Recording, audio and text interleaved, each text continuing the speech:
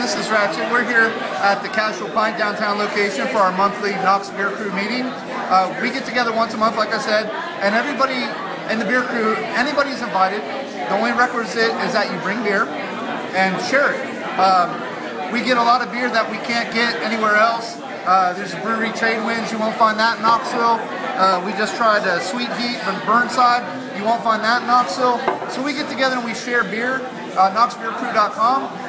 We've got a lot of people, as you can see, drinking really good beer. A lot of the regulars, and